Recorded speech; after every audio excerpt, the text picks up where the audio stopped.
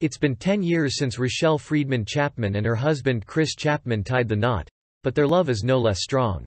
A decade after the pair first said, "I do," Rachelle, 35, and Chris, 38, got dressed to the nines and renewed their vows to celebrate their love and all they've been through, Today reported.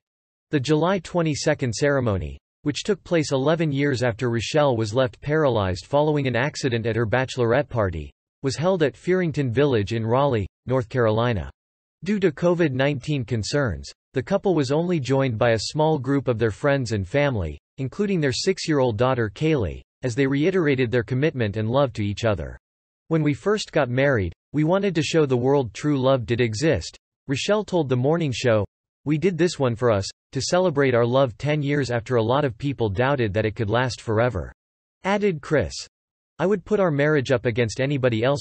Life has been tough, but the marriage hasn't. That's what's held us together."